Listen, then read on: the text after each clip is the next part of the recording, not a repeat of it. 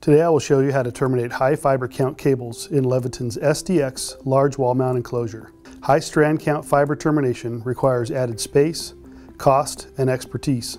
When space and/or cost is an issue, the Leviton SDX Large Wall mount enclosure provides a price-conscious application in a smaller footprint. Please be aware that this installation should only be performed by experienced fiber optic technicians.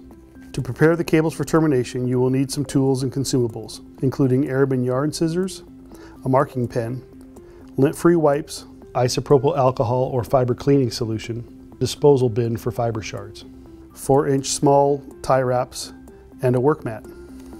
When terminating high fiber count armored or outside plant cables, additional tools and consumables may be required.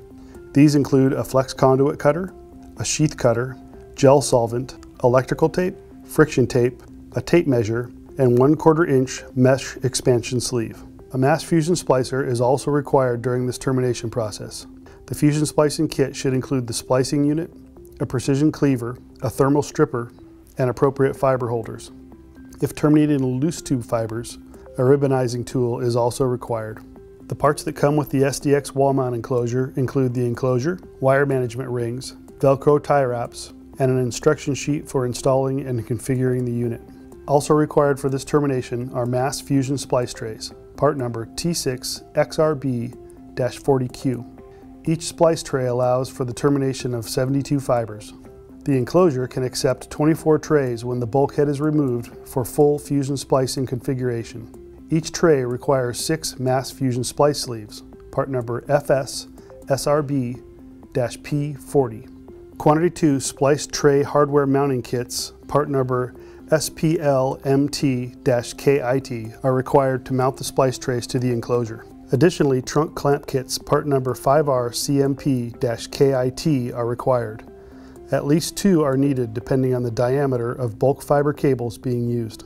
Other non-Leviton optional materials are: breakout kits are recommended for high count fiber optical cables greater than 144 or when subunit tubing is not present in the bulk cable. Organize and install the fiber groupings into the breakout legs.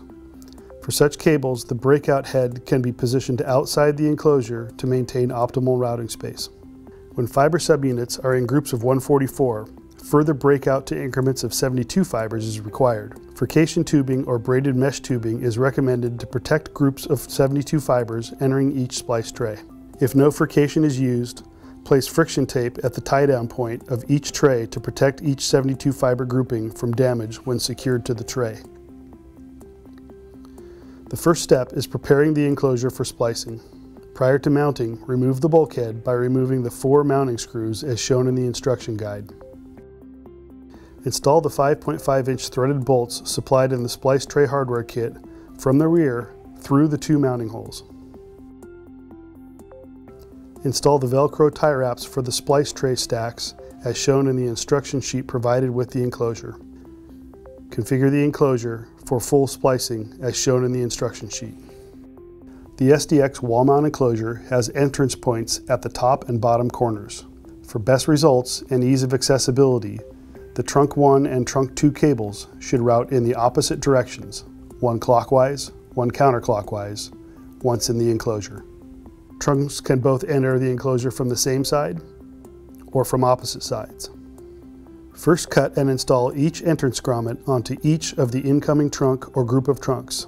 The grommets can then be easily slid into place once the trunks are permanently secured to the enclosure.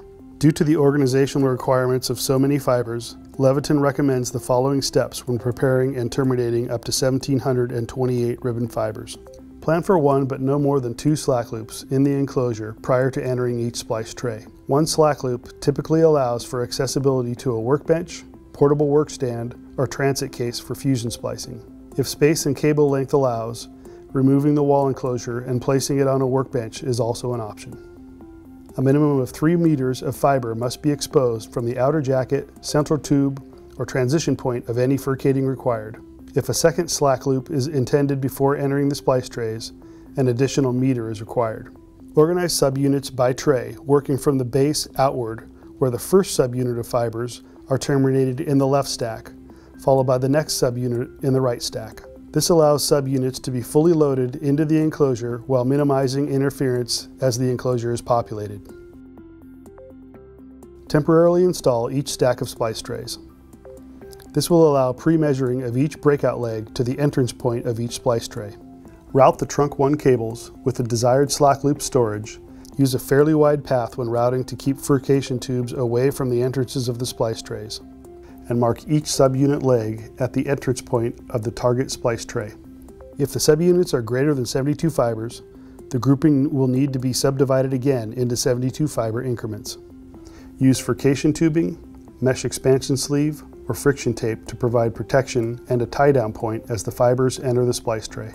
Remove cables from the wire management rings and set aside for termination. Repeat the process for the trunk 2 cables, bringing the legs into the same end but opposite entrance of the target splice tray. Remove all trunk 2 cables for termination. Remove all splice trays for termination. Bring the first trunk 1 legs into tray 1. Mark the jacket removal point of any furcation tubing and route according to the following diagram. Mark all ribbons just past the exit point of the target splice holder. Remove trunk 1 fibers from the splice tray. Repeat steps for trunk 2 cabling. Perform fusion splice of ribbon fibers according to the splicer manufacturer's instructions. Load each set of fibers into the splice sleeve holders upon completion, populating the tray as splices are completed. Upon completion of each splice tray or pair of trays, route the trunk cables into the wire management rings and place the tray on the target mounting screw.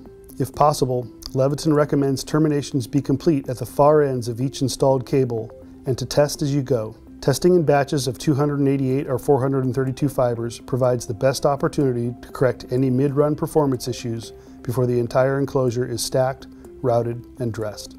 Upon placing of all splice trays, secure each stack with the wing nut and Velcro tie wraps. Use Velcro tie wraps to perform any necessary dressing of loose subunits or furcation tubes to protect fibers from inadvertent snagging. Learn more about the SDX wall mount enclosures and the SDX family of fiber solutions at leviton.com/SDX.